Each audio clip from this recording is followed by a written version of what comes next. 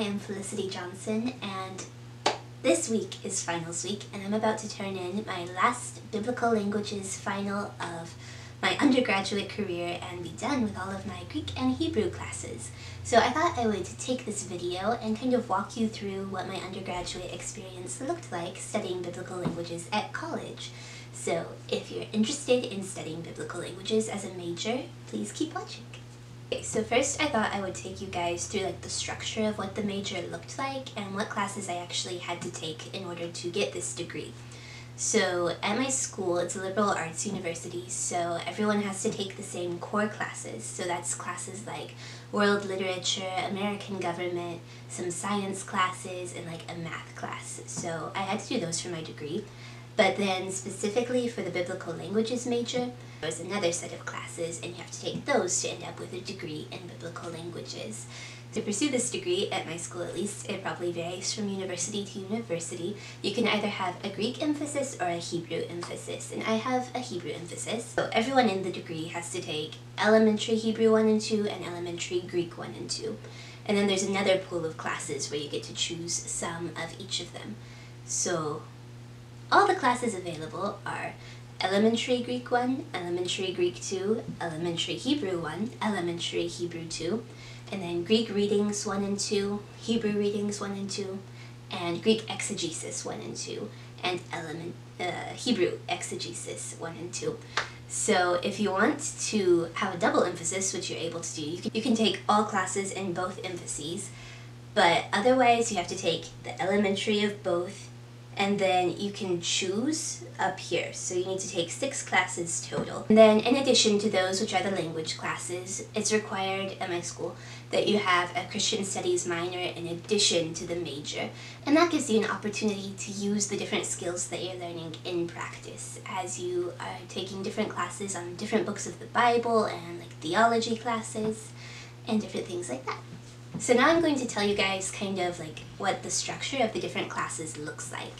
So for this degree, you don't really learn as much how to speak the language since it's a dead language, which is kind of sad because you end up studying it for 3 years and I don't know how to introduce myself in Hebrew, which is kind of sad. But it's okay because I can read some of the Bible. Okay, so the focus of most of these classes is more on reading and grammar. And I know they're switching how they're structuring the Hebrew classes to focus on conversation a little bit more so that the students will be able to speak Hebrew a little bit better. But since it's biblical Hebrew, it's not spoken anymore, and the same with Greek, it's the biblical Greek, not modern Greek or modern Hebrew. So they try and focus more on reading since it's not really practical to learn to speak them. The structure of it is mainly focused on grammar, so you have to memorize a lot of like charts and lists and vocabulary, which gets a little tedious at times, and it's really detail oriented. But it's worth it, and if you push through, then you can definitely make it. Just like be aware that you're not really going to be learning how to speak these languages. You're just going to know more how to read and write them. Not really write them very much. Writing is still hard, but read them.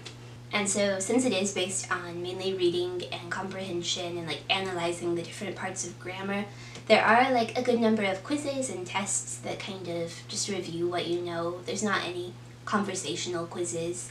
There are in the Hebrew classes, like in the later years of learning Hebrew, they have some like pronunciation quizzes where we have to read a passage of Hebrew out loud, but we don't have to analyze it at all or like talk about what it means or translate it.